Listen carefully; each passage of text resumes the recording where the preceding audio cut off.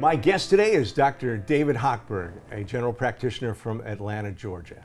David is a graduate of the late great Emory University, and he has been a well-known educator and leader in the field of implant dentistry. And in fact, he's the incoming president of the AAID.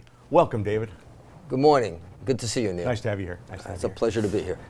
So, David, as I remember, when you first got out of dental school, your first associateship was kind of a different arrangement than most people experience. Can you tell us a little bit about it? Yeah, I sure can. You know, it really was, and it goes back a number of years. We don't have to divulge the date right now, but suffice to say, Emory had a dental school way back when, and I came out of school and got my first position in what was then a group practice. And group practice settings in the early 80s weren't seen all that often.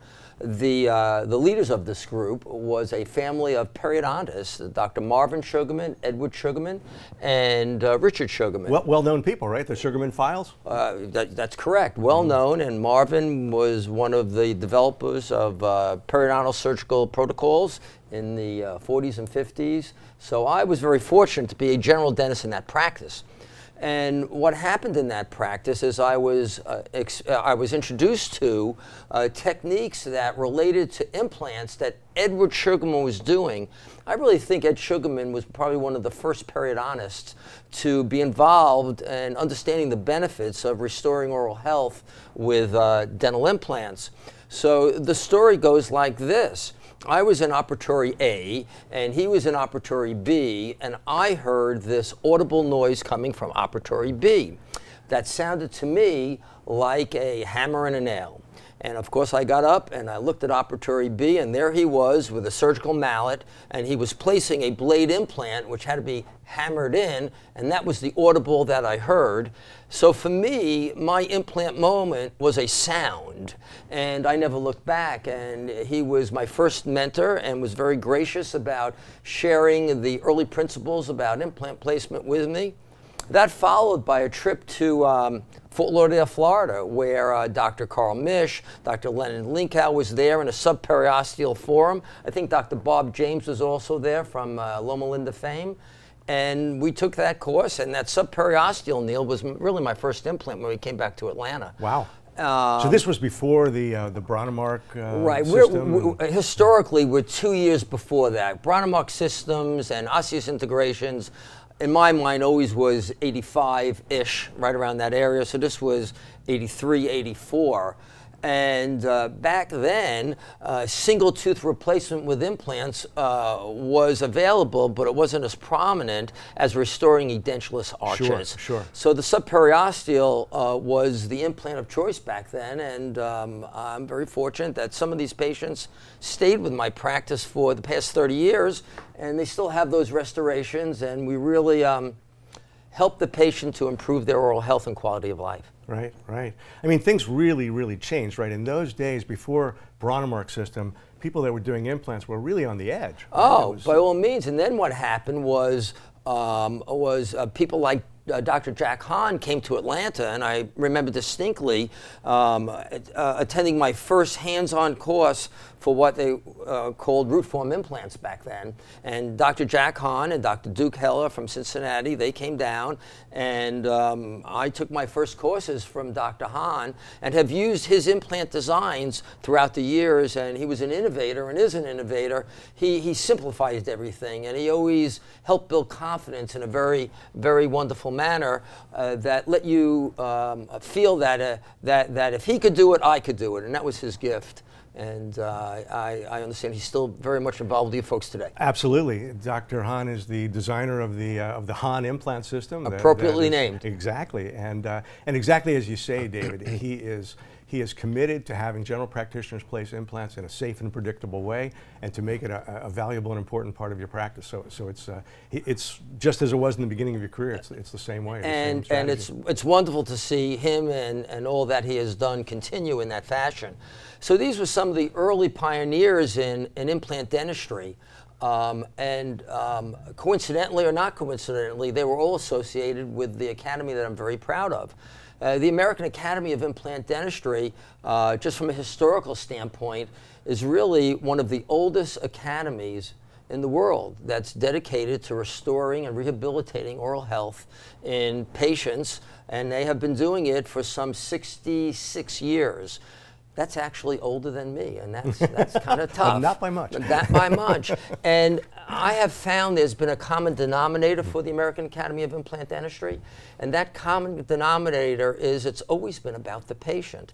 So when you look back to Dr. Gershkoff and Dr. Goldberg, who were responsible for creating and placing the first subperiosteal implant, I don't know, somewhere around 1949, 1950, it was about the patient. And then following them came Dr. Leonard Linkow. And again, he took the concepts and protocols and shared it with the world. And it was still about the patient. And then their names that followed, many of which that we all know in the field, was followed by Dr. Hill Tatum, and he created the sinus lift. Again, it was about the patient. And then, of course, this list is long and glorious, but Dr. Carl Misch, condensed everything to make procedures and protocols very, very predictable in most anybody's hands.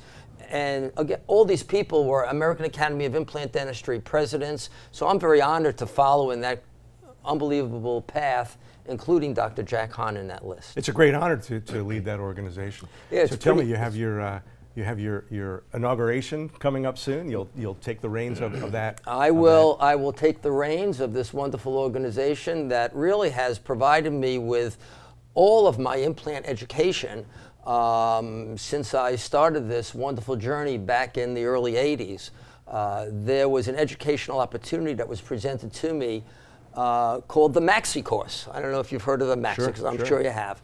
And the Maxi Course is a creation by the American Academy of Implant Dentistry. And when I was in the first, it was in Augusta, Georgia, where the then Medical College of Georgia School of Dentistry was located. It still is located there. They've had a couple of name changes.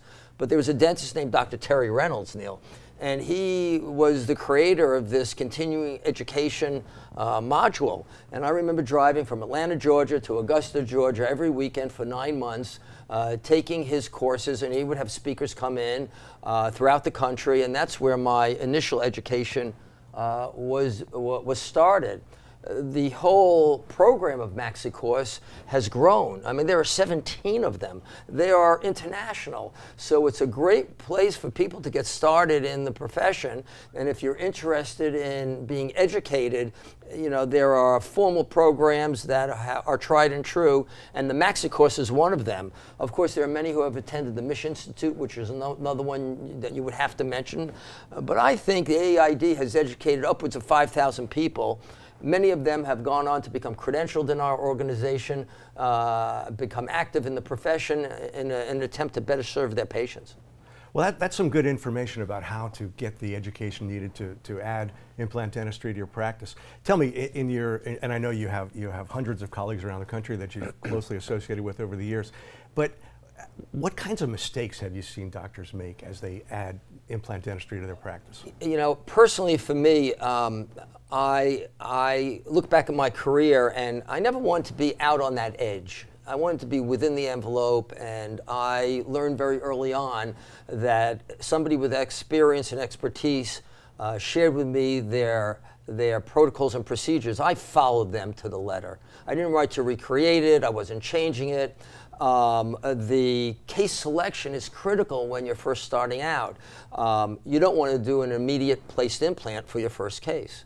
I think first cases should be selected not only from an anatomical consideration, but on the patients. We have lovely patients and we have not so lovely patients. I think you want to select a lovely patient for this first protocol, and hopefully everybody understands what I mean by that. The other thing is the case that you select should be reasonably straightforward. You want a case that when you look at the X-ray or the CT scan, CBCT, that has large volumes of bone, and even better, you should select the case that's on your side of the chair. So if you're right-handed, you want to do something that's a number 30 or a number 5. If you're left-handed, pick something on the other side of the arch like number 13 or number 19. They don't have mirrors in Atlanta? They have mirrors in Atlanta, but doing your surgery in a rearview mirror backwards and upside down poses some challenges.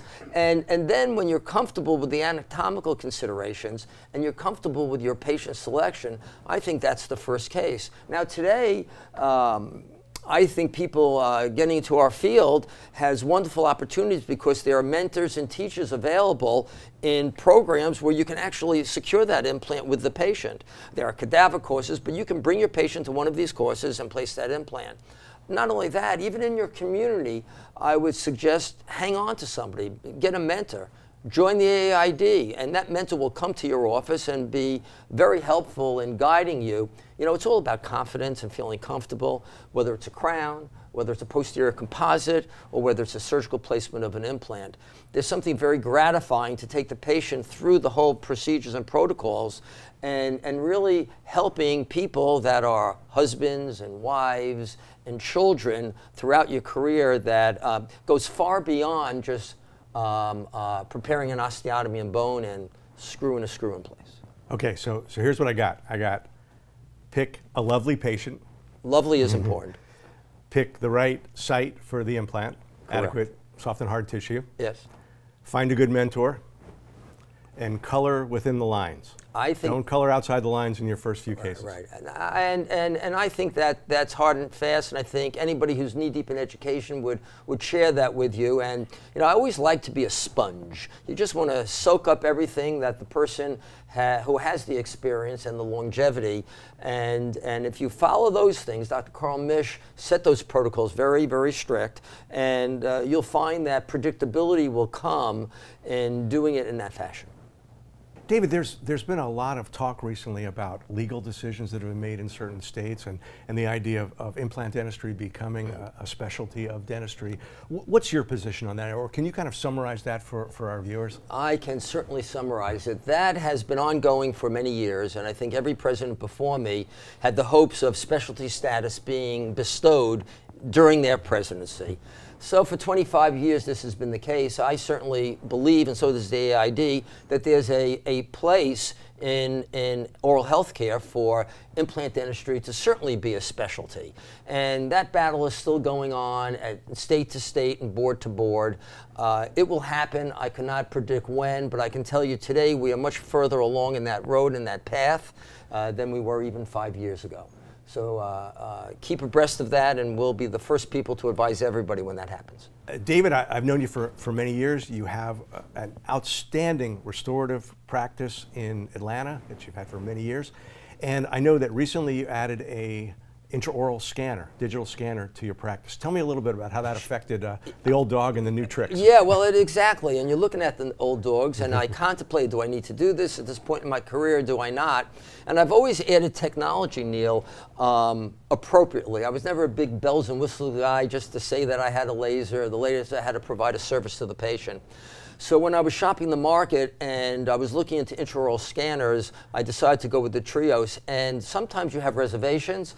I have not a reservation. The whole concept of CAD/CAM technology in your practice, whether it's a CBCT scan or whether it's a Trios unit, has just been incredible. The idea of going into an operatory without impression material is wonderful. Scan bodies that are utilized to make impressions for prosthetics for dental implants are the rule of thumb now.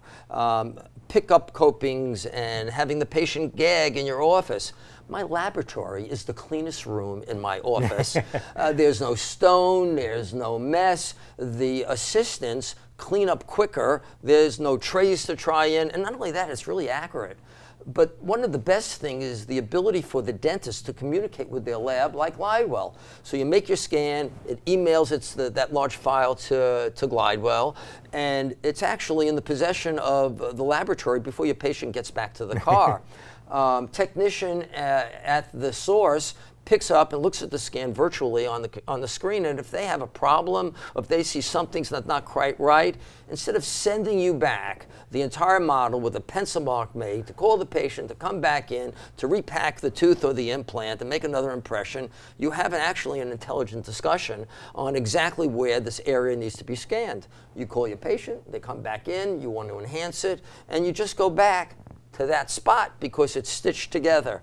It really is the future. And as you incorporate three-dimensional printers and milling machines, which has been around for a while, from the scan, from the CBCT to the scan to the patient is a seamless flow that I think has changed dentistry. It may be one of the biggest changes I've seen in my career. I think so. And you know, it's part of this workflow, right? So as you do this scan and you can make the decision, you know, maybe you want to create the restoration in your office with chairside milling, maybe you want to send it to the laboratory, you have a choice of laboratories, you have a choice of materials that you can use, and it really opens things up for a lot of great new restorations for patients. It does, and it's a incredible wow for the patient because you share your scan with them after you're done, and seeing a three-dimensional image of your mouth or your teeth is, they always say, is that my mouth? Well, yeah, we just did this right now, so yes, to everything you said. Now, has it made your preparations better? No, they're much better. So, David, we really appreciate you joining us here, and I want to close with the big question. What do you see as the future for implant dentistry? I think the future for implant dentistry, Neil, is huge. The acceptance of the protocols and procedures are well established in the profession. More professionals, oral healthcare providers are including implant dentistry in their practice. You have millions of patients that are thrilled and getting through their day not thinking about their teeth, enjoying the prosthetic reconstructions that dental implants offer in the most natural way possible. So the future is really uphill and wonderful for everybody in my academy and everybody in the profession. Also, the Academy offers continuing education in the form of lots of meetings. As a matter of fact, we're going to be coming back here next April, and I think it's April 20th to 21st, for a special follow-up to a program that was probably about 10 years old called Focus on the Sinus.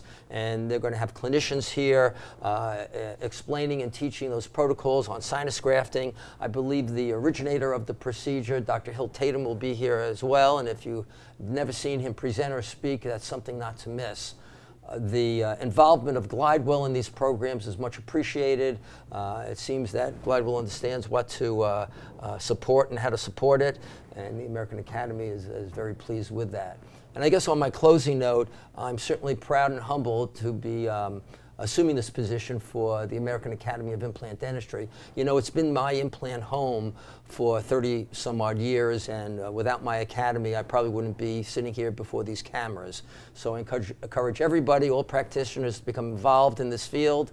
I think you'll find it beneficial, and I know your patients will as well. Well, I wish you a great year of your presidency, and I appreciate you coming to join us today. Thank you for having me.